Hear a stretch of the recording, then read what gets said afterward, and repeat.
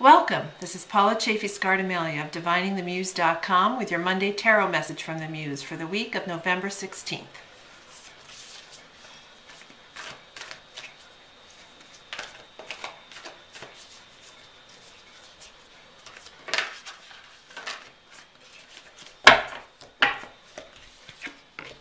Okay, lovely theme for the week. This is the Star, Major Arcana card. You can see the crumpled, burnt remains of the Tower here. That's the card that comes before the Star. And here's the Star above, sprinkling stardust and light, illumination and healing on the Tower. So the Star, your theme this week, is to look for inspiration, that feeling that sparkles and tingles under your skin and along the back of your neck and tells you this idea is wonderful and magical and I want to get to it. And be the star, shine and illuminate the shadows. Your focus this week is, where am I most at home in my creativity? Here we have cups. Cups is the element of water in the realm of emotions, feelings, dreams, and intuitions, creativity. And we have the dog and the cat here with the sign of Mars, the sign of Pisces. Mars is very active, Pisces is very intuitive and very emotive.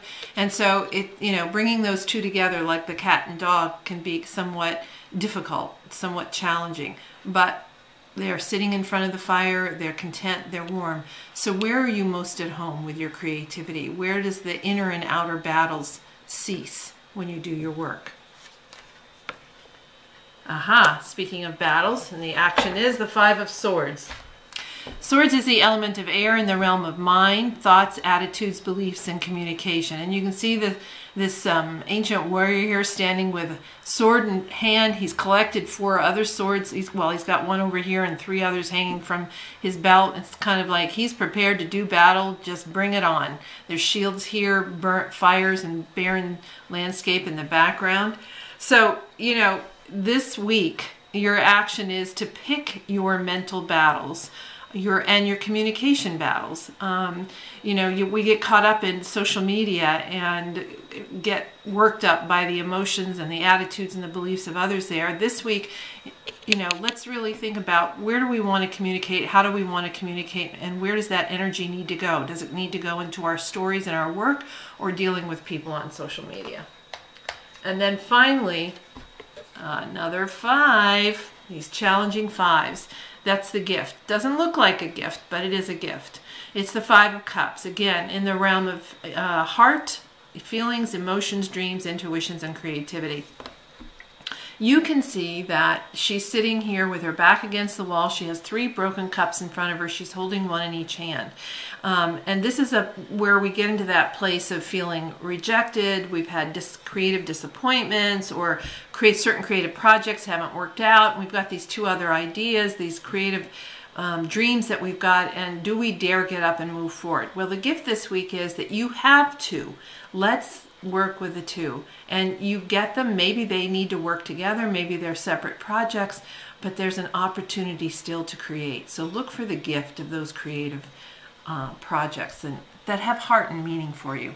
So as we look at the story for the week, it's not an easy week by any means, but we started off with remembering that along the way, keep our eyes out for the opportunity, for the inspiration, to be inspired, to really shine with our creative work and inspire others as well as be inspired. That's where the healing is in the creativity.